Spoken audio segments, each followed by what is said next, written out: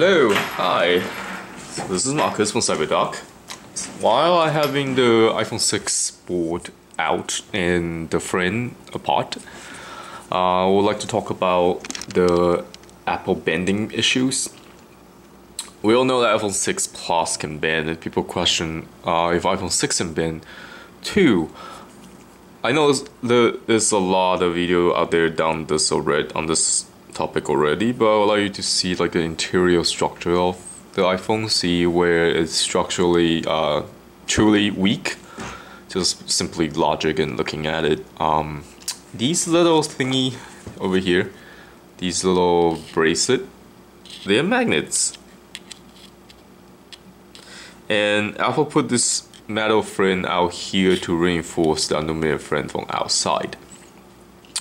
In theory, it's a great idea. I'm sure enjoying is good, but because of these power button here, this is hollow, and there's a screw here.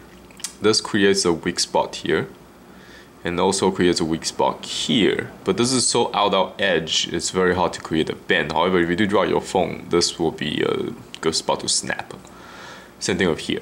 Apple could have avoided this if they simply just don't put screws here. Actually, here is fine, but don't put a screw over here, even in iPhone 6, which is what this one is.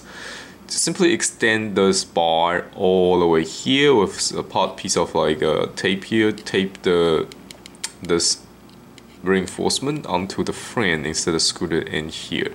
That way, you will need to bend this area to make a dent, which is not that easy because it's only a small hole here. Here, however, you have like a big opening because of this hollow hole plus a little screw hole here. It makes like a really weak, structurally weak spot. They could fix this. It might cost some money to retool the factory a little bit, but they could fix this, and it is truly a design flaw. Whoever made this design needs to be whack on the hand and then tell them don't do that again in the next generation of iPhones or whatever they design. Yeah, this is elemental mistake here for a designer. Okay, that's all my 2 cents on this subject. Thank you for watching, and this is really just a video to show you what it looks like from inside on that spot.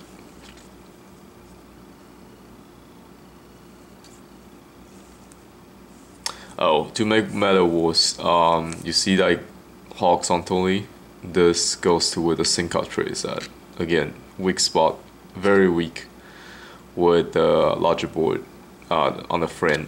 So they could also, before they make this phone, don't put the SIM card over there. Not a good spot. It lines up to exactly where the weakness is at. Hence, the phone really could break, really can bend. I have no doubt about it.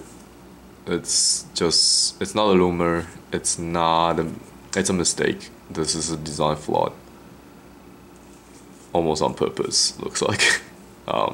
It doesn't need to be there. The SIM card tray could simply be here, here, here, anyway, just not here.